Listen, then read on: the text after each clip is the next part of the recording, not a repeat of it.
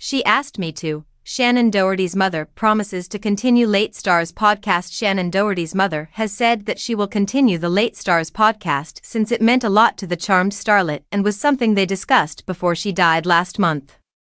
Rosa Doherty stated on Thursday's episode of Let's Be Clear with Shannen Doherty that the podcast allowed Shannen to tell her story and tell her truth.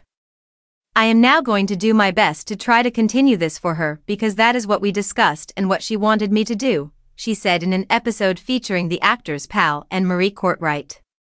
"And of course, I'm not her. I could never be her," Rosa continued. "I'm not as well spoken as she was, but I'm here for all of you and I hope you're all here for me." Shannen Doherty launched Let's Be Clear in November 2023 as a live memoir that touched on her career, her personal life and her battle with cancer. The Beverly Hills 90,210 star died in July at the age of 53 following a years-long battle with breast cancer. She was first diagnosed with breast cancer in 2015 and went into remission 2 years later.